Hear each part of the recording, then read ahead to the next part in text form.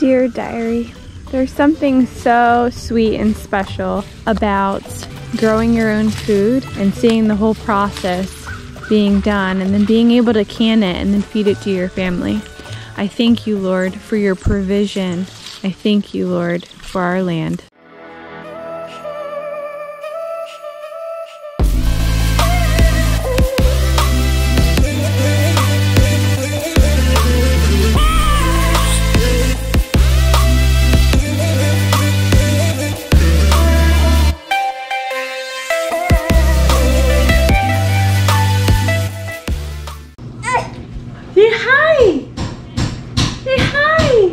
Welcome to Squeaky Tree Homestead. It's very noisy in here. Nathaniel's doing work in the basement. If you don't know what's going on, make sure you check out our video of homestead house problems. I'll link it in the description.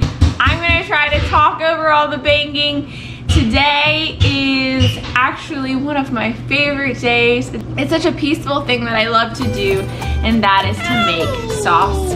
So we planted 120 tomato plants here. And we got lots of beautiful tomatoes from it. We did the Roma tomatoes. Next year we're hoping to do a combination of the Amish paste and the Romas.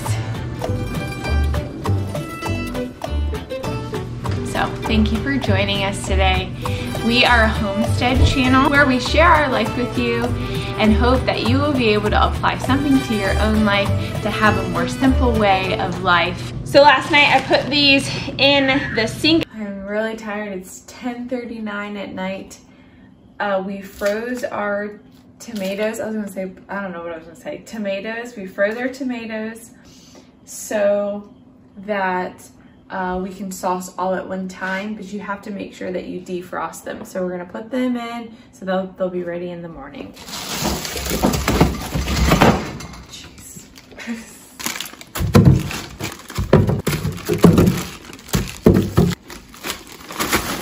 Making sure that they are defrosting, which they are.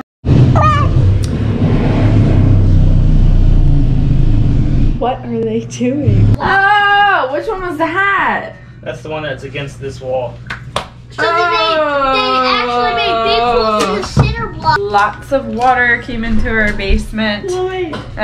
There was a whole big issue and we figured it out and fixed it.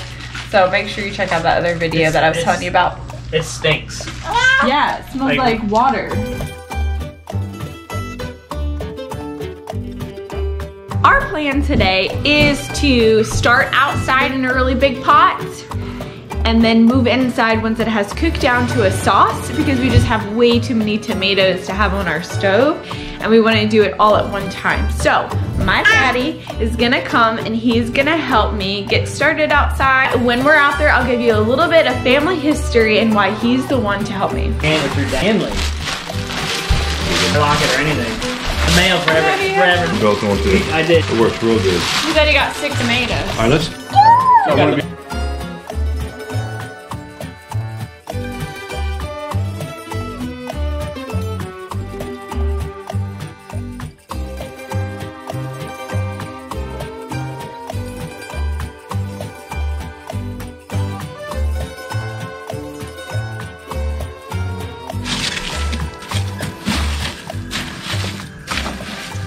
Stuff.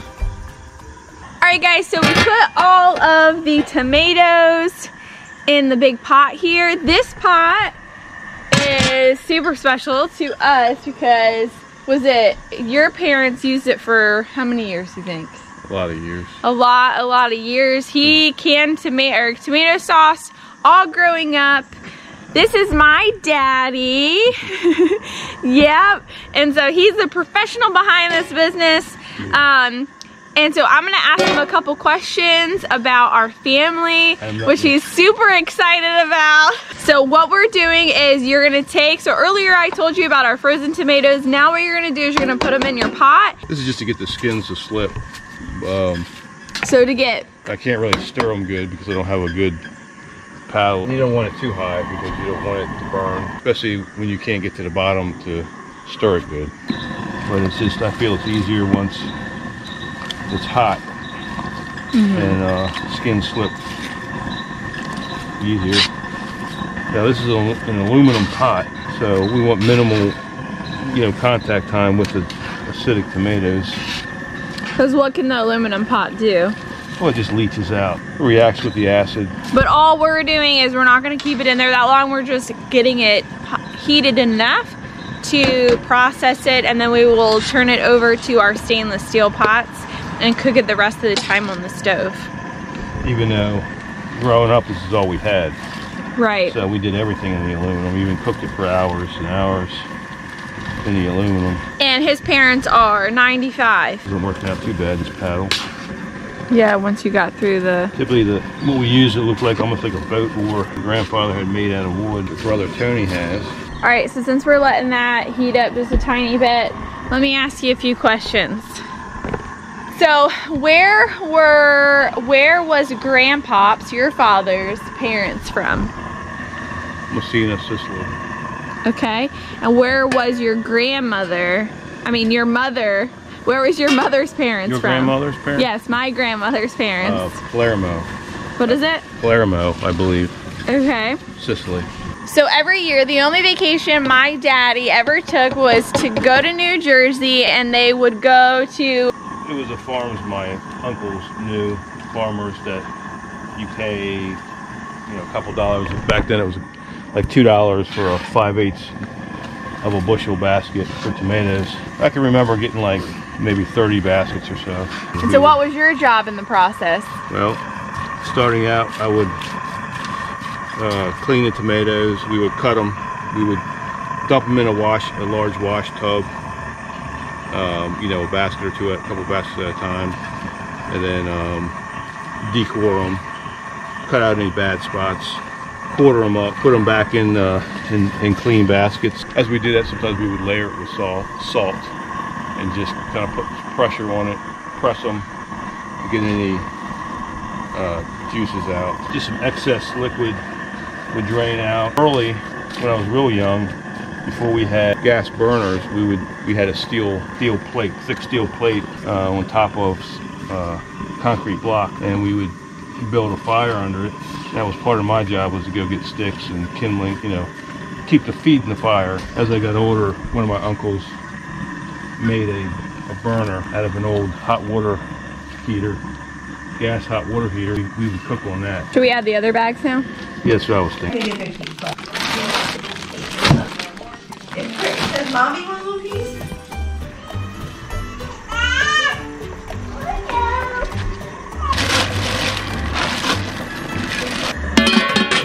All right, so how long has this been now? Not that long. Yeah, it hasn't been long at all. Well, it's 30 minutes? Maybe. So we got our little processing station here, which is a short piece of a 2x4 screwed down on this deck board.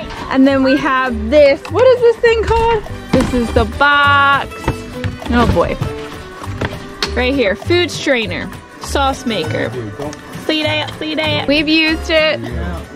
We've used it to make applesauce and sauce in the past. So what it's gonna do is it's gonna separate your skins and your seeds and your bad spots, I suppose, all into one pot, and then all of the good stuff that you're gonna cook down and make sauce into the other side. Is that sauce?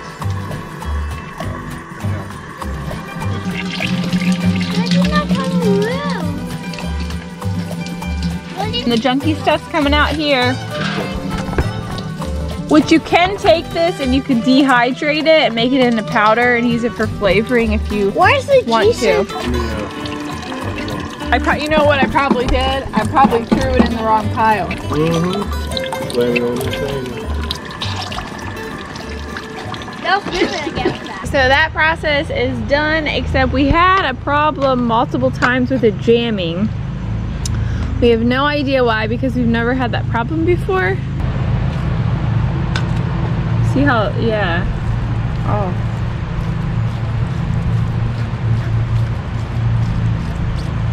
All jam-packed. Oh, it's bubbling. It's been on the stove of about an hour, I think. Well, this one about 30 minutes. You can see the difference. This has been on the stove for about an hour. It's the next morning and I wanted to show you what the sauce looks like. We had it cook for We had it cook for 6 hours yesterday, and this is what it did. So you can see after it set all night, the water rises to the surface. So then what you're gonna do is you're gonna scoop off the water and then cook it some more until it's the consistency that you want, as thick as you want.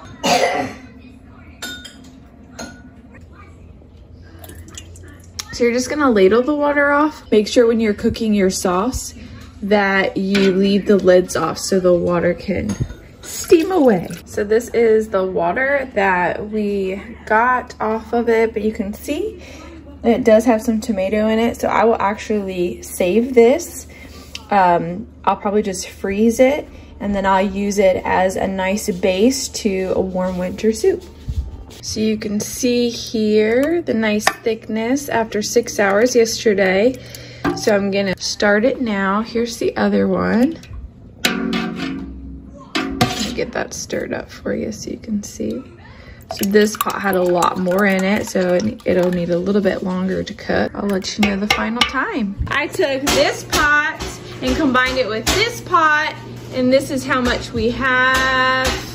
This is just some bread rising over here.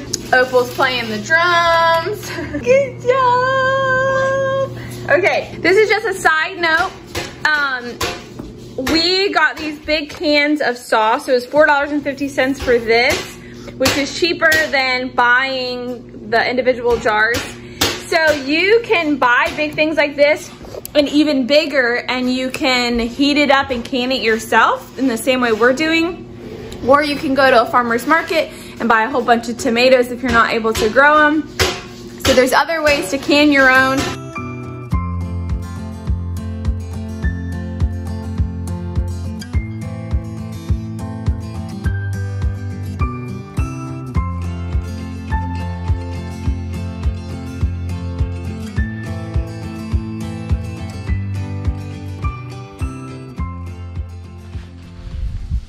So I'm out here. I'm just gonna talk to you guys real quick. Actually, I'm gonna set you up right here.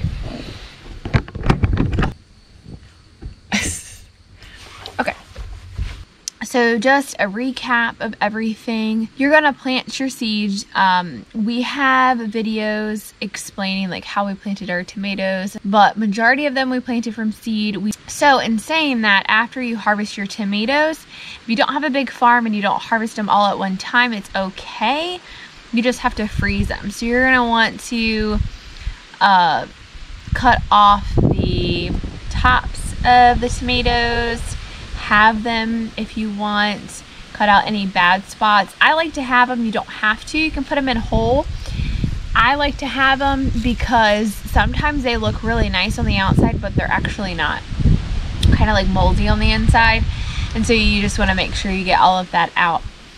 Your Roma tomatoes and your Amish paste tomatoes are going to be your meatier tomatoes. You can make sauce out of any tomatoes. You're going to have to cook it down even longer. So you want a meatier tomato so that it's more sauce. From frozen, you're going to want to take your tomatoes, you're going to want to put them in your sink for that night so that they defrost enough, because you do not want to put big blocks of tomatoes into your pot because you're not going to be able to stir it properly, and if you stir it properly, it can burn. So you don't want to do that. Then you are going to, so we did that for 3 hours, and then we put it through our strainer, our food strainer, to separate the skins from the meat. You don't have to have one. You can manually do that. It's just going to take a little bit more time. And some people leave the seeds in, but you can slip off the skins. 1870s Homestead on YouTube, they actually take it after it's defrosted that night. They take it the next morning and they just slip the skins off by hand. But we had a lot of tomatoes for that, so we put it through the food strainer. So we did that. Then it cooked on our stove in the stainless steel pots, 130 quart pot, 120 quart pot, for 6 hours. So the first day was 6 plus 3 was 9 hours of cooking. The second day we did another 5 hours of cooking all night. Have you ever had an Italian dish where the next day the sauce just tasted delicious? Well, that's it's just something about cooling down and then reheating. So I already did that process, so it should be even, have even more of that like tomato sauce bite. And then in the morning, I took it back up to hot for about 5 hours. Before I turned the burner on the next morning, the water settles on the top, so I scooped it all off. And then so when I scooped it off, then I was able to stir it up. I took that sauce, that water saucy, I froze it for like a soup base so nothing goes to waste. I don't know if you heard me earlier, you can even take the skins and the seeds part that comes out of the strainer, and you can even put it in your dehydrator, turn it into a powder, and use it for actual seasoning and stuff. I let it cook down for another 5 hours. Then as it's boiling, bubbly hot, you're gonna take your jars and you're gonna make sure to just double check that they're sanitized, and also let's just to warm them up a bit. Put your stove on its coolest setting, mine is 170. I let them go in there and just get real, kind of like hot to the touch. I pull them out, I strain the sauce into it. I add a teaspoon of salt and a little bit of basil on top from our basil herbs. And then I do the seal and the ring, and then you set it under a towel to keep that heat in there, and it will create a vacuum and it will seal as it cools down, which is super cool. And because of the acidity in the tomatoes, you don't have to water bath or pressure can. At least we don't. You do what you feel comfortable with. That's the way we've always done it, and it works perfect. And then when I actually cook the sauce, I add 3 tablespoons of Italian seasoning. I'll write in the description what exactly is in my Italian seasoning. And then I do a little bit more salt to taste. And I just keep cooking it down. And because homemade tomato sauce is thinner, it's just the way it is. If you want it thicker, you can add some tomato paste that you've made or that you've gotten from the store. And so that really is it in a tiny little nutshell. Well, thank you guys so much for joining us today. Comment below with your favorite thing that you like to can, or if you've never canned, what you would love to try. And thanks for watching, you guys. God bless.